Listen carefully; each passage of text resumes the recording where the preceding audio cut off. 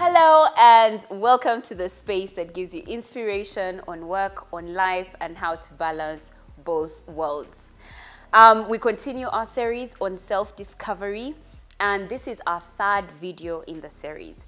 This video is coming from our last video on self-conceptualization after going through self-identity, right? We're now going to self-conceptualization, which is divided in two. So in our last video, we talked about self-image. And this video, I would like to talk about self-awareness. So if you haven't watched the previous two videos, please pause this video and go back because they do follow a chronological order. Now, what is self-awareness?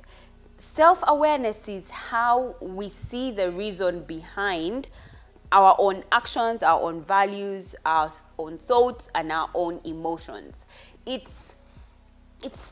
Self-awareness isn't in the why. It's not, let me say that again. Self-awareness isn't in the what, it is in the why. What do I mean? So in the last video, we're talking about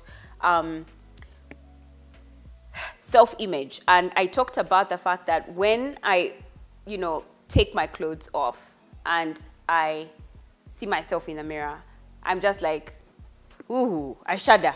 Like, oh my gosh, I'm not going to look there. I'm not going to look there.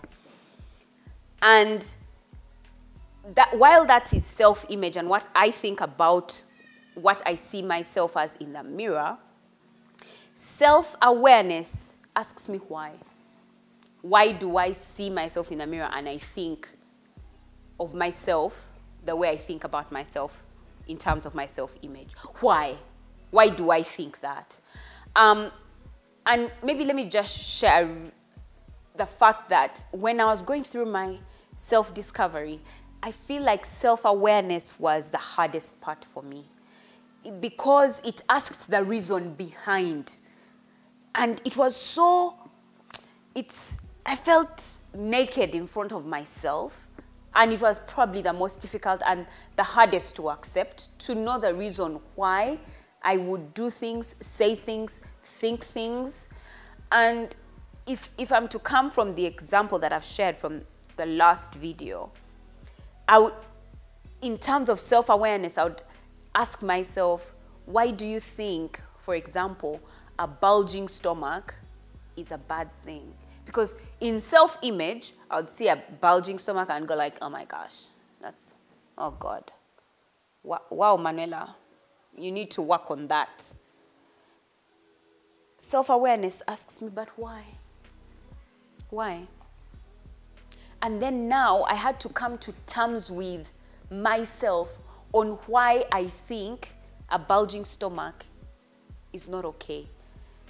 I had to come to terms with the fact that I had a certain definition of beauty in my head. Wow, that was it was so raw. It brought me to a place of rawness because I didn't have to tell anyone these things. I was telling myself, I was coming to terms with myself. Actually, that's what self-awareness does. It makes you come to terms, to realize, to open your eyes to the reason as to why you do what you do. That if you feel a certain way about someone, it asks you why. Self-awareness says, why do you feel like that? And you have to answer yourself. And let me tell you, in the process of self-discovery, self-awareness, I feel like it's the most painful, and it took me so long to get out of my self-awareness phase and to be cognizant of my true self. I realized the times that I was proud and egotistic. I don't know how to explain this thing to you. I came to so many terms of myself, and they were painful and cringing, and I was like, oh, wow. I'll give you an example. I had to come to terms with the fact that I'm selfish. You're raised by your mom, and your parents, your dad, not to be selfish. And many times when I ask myself the reason as to why I did certain things, I realized that they were all for me. They were all about me. And that I was selfish. I'll never forget that day. I cried. I cried because I was just like, but I was raised differently. How is it that I am this selfish and self-indulgent and it was always about me. Because you remember, like growing up, you'd always say things about people like, yeah, hey, she's always about herself. Now to realize that that was me, whew. I tell you, when you're doing your self-awareness in your self-discovery journey, brace yourself. Brace yourself for what is coming, because it can be quite painful. Why do you think that a rich man who's spending money is wasting it? Why? That's what self-awareness does. It asks you why. But why do you think he's wasting money? Why? Why is it that you think he's wasting money? Why is it that when you see the image of this woman or this girl, or when you hear her speak, you don't like it? Why? Self-awareness. Self-awareness is hard. It asks you the why. Why is it that when Manuela laughs, it annoys you? Why? Why? That's what it's asking. It's asking why. What are the reasons behind your actions, your values, your thoughts, your feelings, your emotions? Why? Guys, brace yourself. Brace yourself, because if you're going to be truly honest with yourself, that's really painful. Anyway, so there's stages of self-awareness. And I get this from, so I don't know if I've ever told you guys, I did psychology on campus. But I don't know what's with me, like with mathematics, engineering, psychology, statistics. One day I'll share with you my academic journey, my education journey, and it's been quite the roller coaster. But I attended psychology class on campus. I had some moments that I could go to extra classes. I did psychology because I think I wanted to understand people. No, I didn't want to understand people. I wanted to understand people so that I could manipulate the situation. Again, like I said, I found out I'm selfish. I understood it. I'll continue to share with you what then happened in my self-discovery journey after finding out things like I'm selfish. I'll tell you. But I did psychology, and there's certain stages of self-awareness. Now, we usually use it in the stages of development of a child. So there's confusion, differentiation, situation, identification, permanence, and self-consciousness. Now, I'm not going to go into that definition, but I remember that those stages actually helped me during my self-awareness journey. I feel like I went through those stages, but on a more intellectual level as you're older. So the first stage, or level 0, is a level of confusion where you have no idea who you are. Woo, where you move life like you do. You couldn't care. You don't care. You don't know who you are. But then you come to level 1, which is differentiation. That day you realize that you're different from other people. At that point you're wondering why you experience a situation, and then you realize that you've done different from somebody else, and you realize that you're different. That day you realize that you're different from someone, there's a certain, that you're on the first level of self-awareness. You realize that you're different. And then the third level is situation, which this one is a bit confusing, but let me try. Which, depending on the situation, you're different. So in the first one, in differentiation, you're different from people. But in situation, while you're the same person, different situations give you a different person. So let me give you an example. You realize that if a guy taps you on the butt, a guy taps you on the butt who you like, then it's kind of like, but then a guy who doesn't like you, like, what in heaven? So who are you? What just happened?